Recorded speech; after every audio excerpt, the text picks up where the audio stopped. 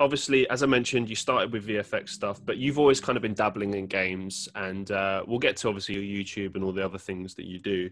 But Sure. the biggest part of your life right now, which is really exciting, is that you're involved in games developing. You're a games developer.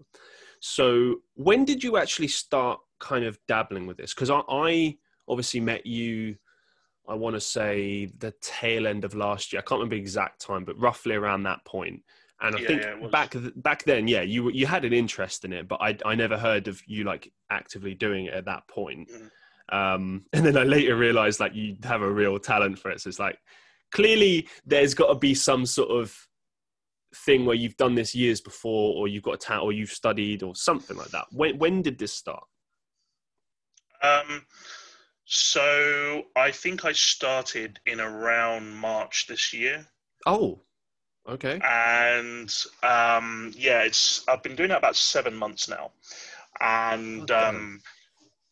no background, no study, no nothing. I am incredibly fortunate to be kind of involved with people that have been doing it for years. Obviously, Vidus, Yes. and obviously there's Matt Reeves.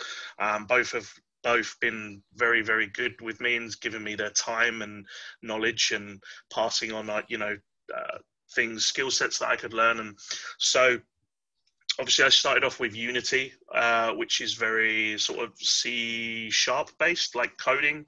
And that's probably the only background kind of thing I had in it. Like I knew a little bit of code to sort of kind of get me through. And I was able to produce my first game, which is The Construct, which is like a short, um, old school Text-based game. text-based horror, sci-fi adventure sort of thing, which did all right, you know.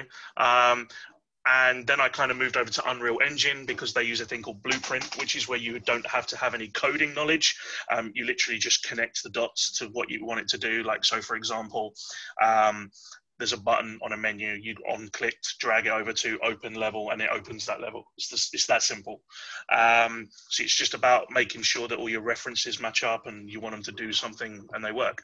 Um, the other kind of side of that logic is the things that are more difficult. So like Blender, which is the 3D modeling tool that I use, it's free. A lot of people in the industry use it, but that's where I make all my models for my games. Or you can buy assets, download assets and stuff that people have already made, as long as they're free to use. You can just literally plonk them into your scene and then you've got the animation side of thing, which is obviously the hard bit, because you literally have to create a skeleton for that model, and then you have to pose it and model it and keyframe it. So think of it like stop motion animation, where Mm. you would move it a frame and then you like keyframe it, move it again, keyframe it, until you get that kind of nice fluid moving motion type thing. So there's that side of it as well.